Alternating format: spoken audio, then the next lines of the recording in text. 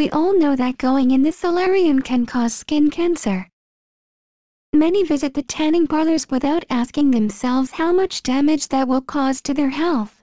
Staphylococcus is a bacterium that can cause a skin infection, fecal bacteria, virus herpes and genital warts that lead to HPV, and can withstand great heat in the solarium and survive.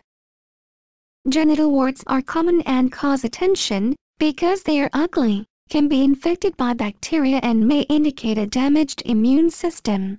In women, most frequently occurring types are 16 and 18, which can cause cervical cancer. We all know that going in the solarium can cause skin cancer and many other diseases, though it does not prevent us to continue going in the solarium. We hope that this discovery will make you leave the artificial sun. Research which involved 4,000 people found that people who use the solarium before the age of 35 increase the risk of malignant melanoma by 75%.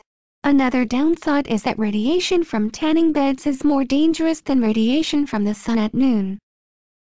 Dermatologist Dawn Marie Davis says that bacteria can survive in spite of the heat in the solarium. All the bacteria we have in the skin are transferred onto the beds. Even though we heat your body, it is not enough to kill them, and they become stronger and more resilient, says Davis. If you sweat, it only contributes to the ability of bacteria and viruses to reproduce. If you have a cut or a damaged skin, which is not rare, it is much more likely to get an infection. Ultraviolet light can theoretically kill bacteria, but in the solarium it is not strong enough to destroy them, warns Davis.